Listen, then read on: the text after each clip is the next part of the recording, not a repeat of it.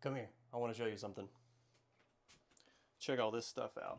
So, we've got the Ubuntu server here, which is already running a bunch of Docker containers. We've got Plex on here, all the R app, Sonar, Radar, Prowlar, all that stuff. Got Minecraft servers on here. I've got a Bedrock server, a Java server, N8N, TeamSpeak, a lot of stuff that's just running in containers.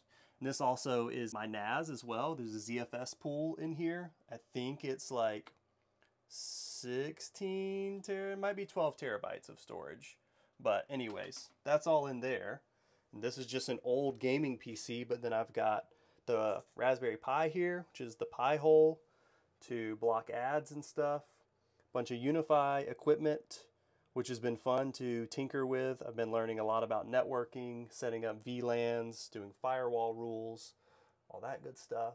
And then we've got some IoT devices down here, Philips Hue Hub, Samsung SmartThings, the LiftMaster so we can control the gate in the garage, 16-port switch right here.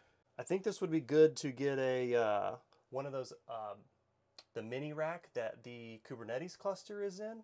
Get a second mini rack or a slightly taller one and put all this equipment in here and like rewire this in the rack and tidy it up. But that's the existing home lab, this rack. Get another one of those.